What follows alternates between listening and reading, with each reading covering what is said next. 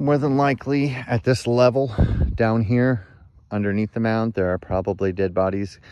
That's usually what is the case with these Native American mounds, is that they are used for burial grounds. The soil within the mound is a very different color from the soil in the surrounding areas. This is all a clay field here. What a construction push pile looks like is this.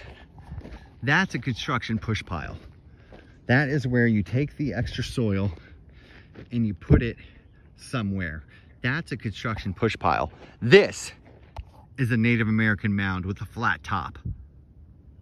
When you see that everything is polished to the nose and you have the eye, and this is a bird head right here sitting in the ground. You see his eye is there, his mouth is there.